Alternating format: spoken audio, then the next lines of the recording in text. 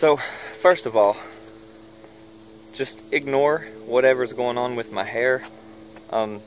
It's pushing 100 degrees out here, it's hot, and I just don't feel like doing anything with it, so if it's flapping around, just ignore it. Also, I'm sorry if you hear that helicopter. It's actually below me, and the reason for that is because I am at one of the most beautiful places where I live that there is. Just look at this view.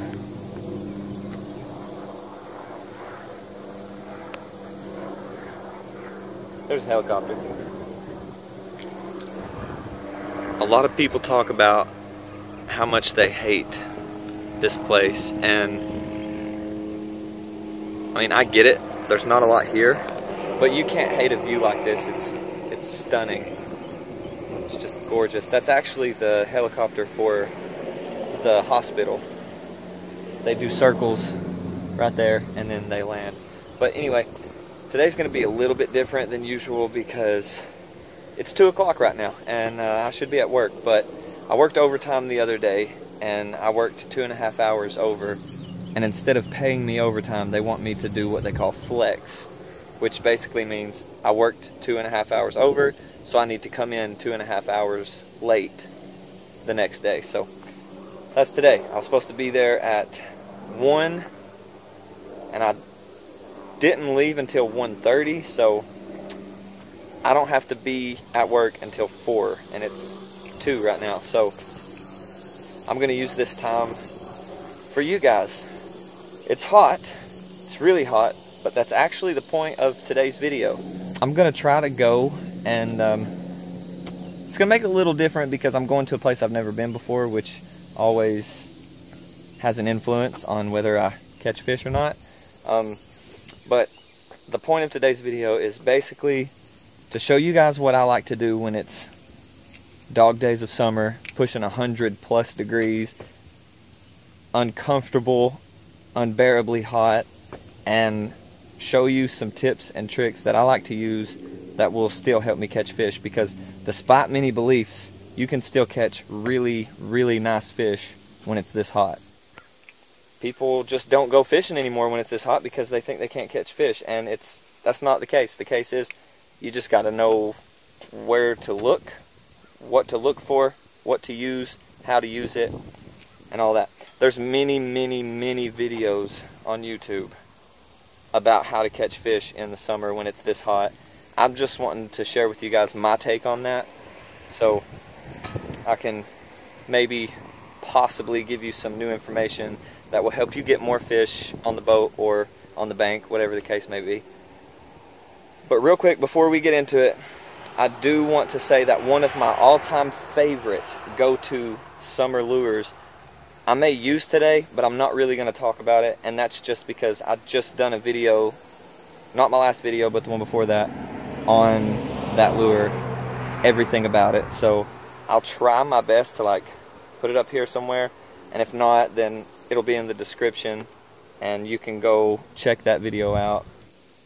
As much as I would love to sit here all day, I can't fish here, so let's go ahead and get into this.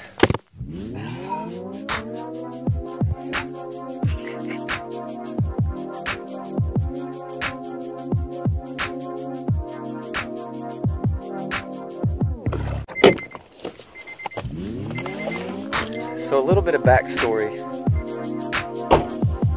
some detail about what I do for work is I drive a transport vehicle, and in the morning I pick up the kids and I bring them to the drop-in center, and then at the end of the day I take the kids back home. And every day I'm on this highway right here taking some people home, I see this pond. And I've always wanted to fish it. I don't know if you're allowed to fish it. I don't see no trespassing signs or no fishing signs, and I've seen people here before, but I've always wanted to stop, and the kids kept telling me, you know, there's no fish in there, there's no fish in there. So I was bummed, but then the same kids that told me that actually come here and tried and caught a ton of bluegill.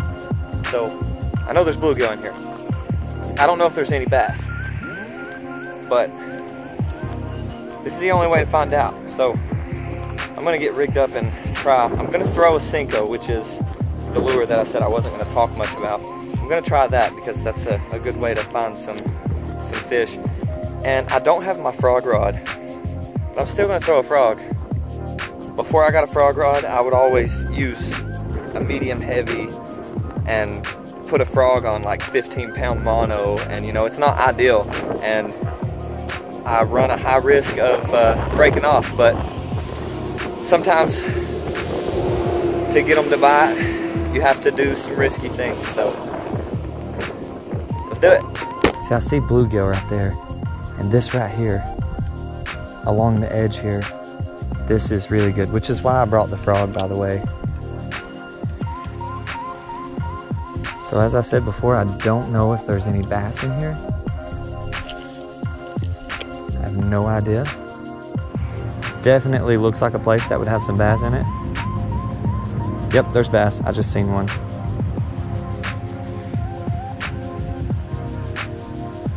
That's good.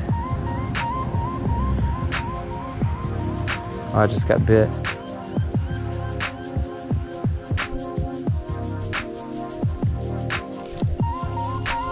Ah, he spit it out. He was a little guy, but still, that is a really good sign.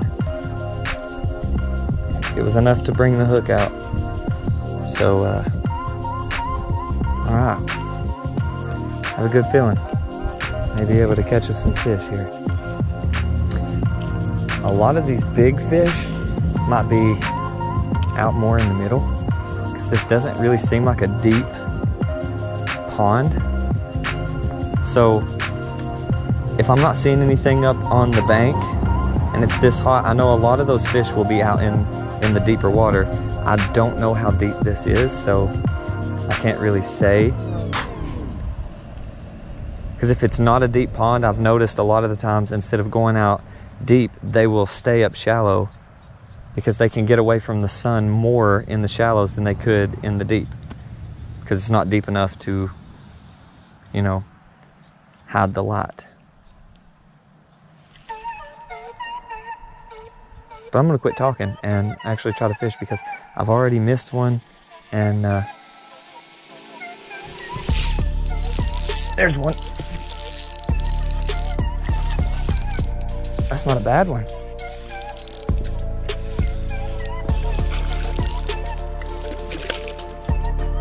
Come here, dude.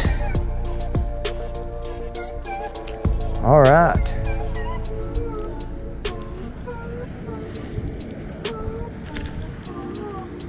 Okay, so I need to do a little bit of surgery. He's bleeding a little bit. Should be okay. I have a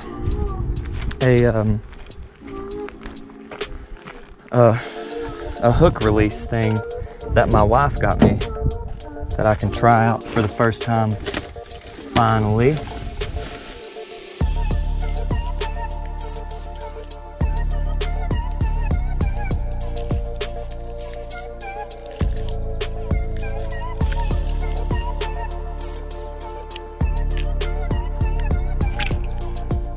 There we go.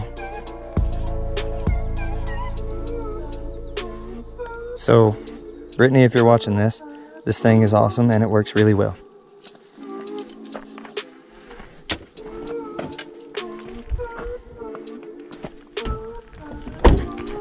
Let me get him in some water and kind of bring him back a little. So I don't want to keep this guy out of the water any longer because he kind of inhaled that hook. I had to get it out of his throat, but there he goes. Yeah, he'll be fine. I just had to do a little bit of surgery. So I'm gonna go ahead and say if it wasn't for my wife, that fish would have died because I had no way of getting that hook out of his throat. So everybody leave a like for my wife. She just saved that fish. And if you don't believe in saving fish, you shouldn't be on this channel. So with that first fish catch, we've just learned 3 things. Number 1, there's fish in here. Number 2, there's good fish in here. number 3, they're out in the middle because they're getting away from the sun. That's what I was trying to say. They'll stay up these bank lines and hide in mats of grass or brush or anything that's laying over. But a lot of times they'll move out to the middle if it's deep enough to shelter them from the sun. Because if you've been diving or you've ever, you know, even with your eyes closed, you go under the water, the farther you go down, the darker it gets. So these bass are down deep to stay away from the sun. And one thing that I did notice where I cast, I didn't cast there on accident. At the end of that big mat of grass, I can see it. I don't know if you guys can, but there's a little drop off, like a little cliff. I cast it on top of it and just pulled it over the edge, and it floated down that edge. And as soon as it got to the bottom, I felt my line tick a couple times. He barely hit it, and that's because a lot of times in this heat like this, the bass are a little bit more lethargic and slow moving. But now we know they're in here, so I'm gonna shut up. I'm gonna try to catch some more. Okay, so that was just awesome. And now that I know that there's really good fish in here, I also hear frogs. So I know that these bass eat frogs. And if you can see what I see, all of this grass right here, on the other end over there, it gets really, really grassy. And I guarantee there's gonna be some frogfish in there. All right, I'm gonna go against what I usually do and tie a frog onto this setup right here and hope I don't get broken off and hope we get lucky. Okay, so I'm not gonna do that because I'm a complete idiot and I left my frogs at home. So instead of a frog, I went and tied on one of my other favorite go-to summer baits, and that is a jig.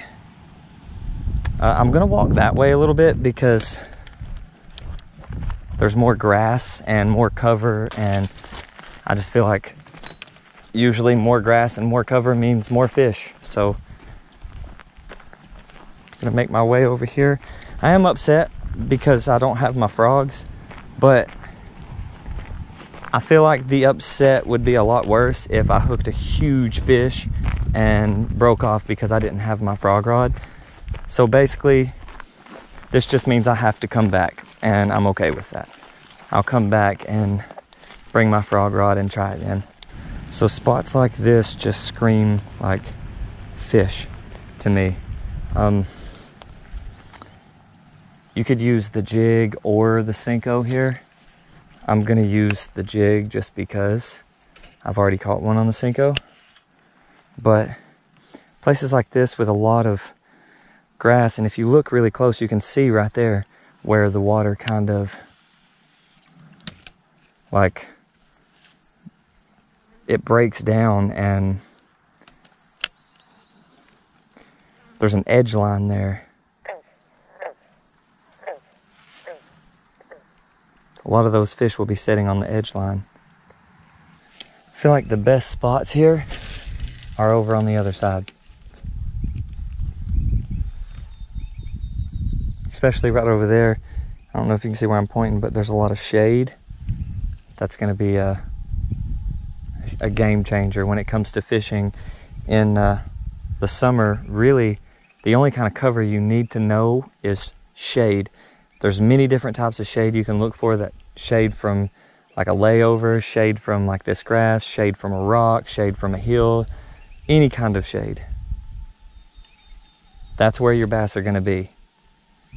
I'm not surprised that there's fish in here, but I did not expect to catch like a 2-pounder on like my first real try. Overall, the goal for today has actually already been done. Like, I know there's fish in here. I know there's good fish in here. And now, I mean, there's no way I got lucky enough to catch the biggest bass that's in this pond on my first catch. So this shows me that people do fish for bass here. All right, we're gonna head back down here. Okay, so we're back to this other side, and it's not really two separate ponds. It's right here at all these cattails right here. kind of like a dam, and it runs into this part over here. So I'm gonna come right over here, and I'm dripping with sweat. It is so freaking hot.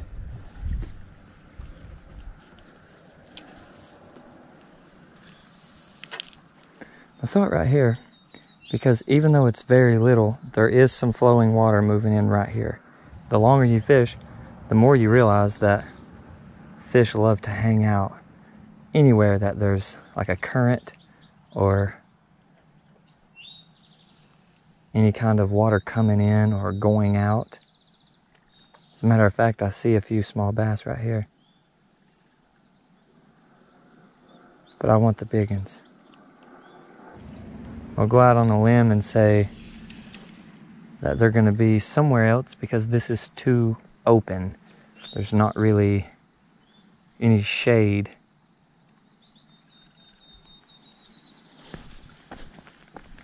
So even though this video didn't turn out quite the way I wanted it to, I'm still going to try to give you guys tips. And this next tip is one of my absolute favorite things to fish. Summer, winter, spring, fall, does not matter. I absolutely love fishing when I see these. And you're about to see when I get down here. It's one of my favorite things to do. And if you've seen any of my previous videos, you've seen me catch some really good bass in spots like this. Especially when it was getting into early spring and it was still really cold. I fished there multiple times in a few days and caught 2 or 3, 3.5, 4 pounders. What I'm talking about is drains like that. Okay, the water is a bit deeper over here. There's a huge bass right there. Okay, that's like a 4 pounder. He's seen me, so I know he's not going to be interested. But if I didn't try, I wouldn't be a fisherman. I don't know where he went. Now I'm upset. That was a big fish.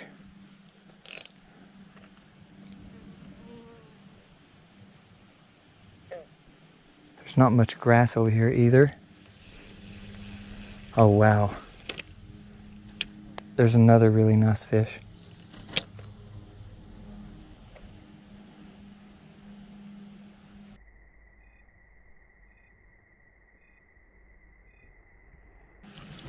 He got it. He got it. He got it.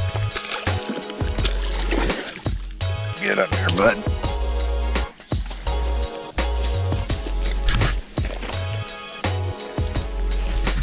Oh my God.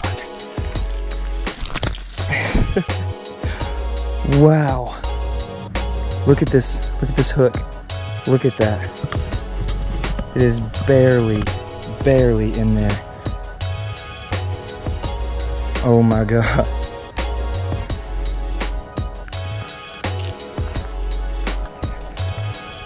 I don't know who said there wasn't fish in here, but they've lost their minds. Look at this dude. So I couldn't get my scale to work properly, so we're just gonna say he's about 3. So I'm fine with that. That's awesome. All right, I'm gonna let this dude go. See ya.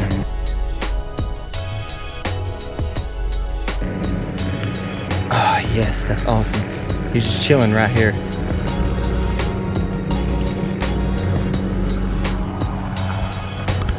Oh, that was sweet. Probably one of my most memorable catches of the year so far, because I threw out there when I seen it, and I told you guys like there's a big bass right here, and I just watched him come up and just inhale it. That was just insane. All right, so I had to unfortunately leave and head back to work because it is 3:40 and it takes about 20 or 25 minutes to get there, and I got to be there at 4, so I got to hustle. I'm glad I found another place to fish. I'm tired of giving you guys the exact same videos, and you know, this will help me out a little bit. Yeah, I know it's only one new spot and that's going to eventually get old too, but now I can legitimately like have pond hopping videos and go to 3 or 4 different places at once, like in one day. And you know, it feels good to have a new place. New places are always exciting. And the fact that I only caught 2 fish, I was only there for like an hour and a half, and the 2 fish that I caught, the only 2 fish that I caught were both over 2 pounds. One was 3, one was about 2, 2.5. That's good fish. Like, I think one was about 2 and the other one was about 3. I don't think it was 2.5. So it's about 5 pounds in 2 fish, which is definitely not bad for a place that I've never fished before in the middle of the summer, 98 degrees, exhausting, uncomfortable, unbearable heat, and I'm catching fish like that. That goes to show that you can catch fish in the heat. You just got to use the right bait and know where to throw that bait. You have to know what your target is, if that makes sense. So my target, like I said, always revolves around shade. As long as there's shade, I know that there's a good possibility that there's a bass sitting in the shade. So anyway, I have to head back to work, so I'm not going to be able to fish anymore today, unfortunately. But my car is so close to being fixed. Literally all the parts are fixed. They put a new injector valve and something else in it, and they machined the head so it wasn't warped. They said it wasn't warped much anyway, but they machined it, and they seated the rest of the valves, and they pressure checked it, and everything is done. The only thing left to do is to put the engine back together, and that's what they're doing now. So any day, the next few days, I'll have my car back, and then these videos will be back to a more normal schedule. So I do apologize for, you know, it taking so long, but you know, life happens sometimes and there's really nothing we can do about it. Real quick, if you made it to this part of the video, I want to personally thank you for taking the time to watch my videos, and also let you guys know that me and the Wrong Angling channel, we have collaborated in the past, but for some reason every single time we collab, we don't do good. We don't really catch fish. So if you guys want to see us collab again, I feel like that pond would be a really good place to do it. We can do like a legit challenge where one of us fishes one pond and the other fishes the other pond, and use the same bait and see who catches the most or the biggest fish. I don't know, I just thought it'd be a good idea. I know he would be down for it. I don't know when he's gonna be visiting this way again, but if you guys would like to see that, make sure to like this video and let me know in the comments if you would want to see that, because I know he'd do it, and it'd make a good video, and we could do some kind of stakes, like, you know, winner gets something or loser has to do something, whatever you guys want to do. Just let me know some ideas down in the comments. But anyway, thank you guys so much for watching. I'm gonna have to cut it short here and get back to work. So if you enjoyed this video, go ahead and like, comment, let me know what you thought about it, what your favorite part was, what you liked the best, or let me know what you didn't like or what I could work on. And if you're new here, don't forget to hit the subscribe button and ring that little bell so YouTube will notify you when I upload a video. And yeah, that's gonna have to do it for today. Thank you guys so much for watching. I will catch you on the next one. Peace. Look at this beast.